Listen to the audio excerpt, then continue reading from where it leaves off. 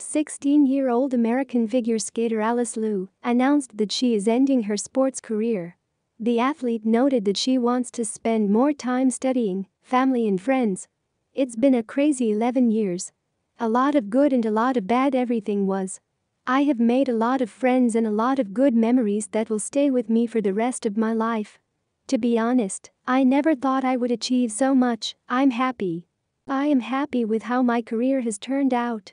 And now that I have finally achieved my goals in figure skating, I will move on with my life. I will spend all my free time with family and friends, as well as study. Sports have taught me a lot more in life than I expected. I am very glad that I skated," Lew wrote on social networks. Alice Lew is the bronze medalist of the 2022 World Championship, which was held without the participation of Russian figure skaters. At the Olympic Games in Beijing, she took 7th place. The figure skater has won the U.S. Championship twice. Having won the title for the first time at the age of 13, she became the youngest winner of the U.S. Adult Championships in history.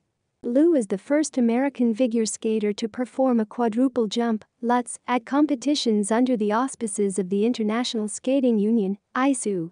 The figure skater also performed the triple axel, which is why she was considered one of the main competitors of the Russians at international starts.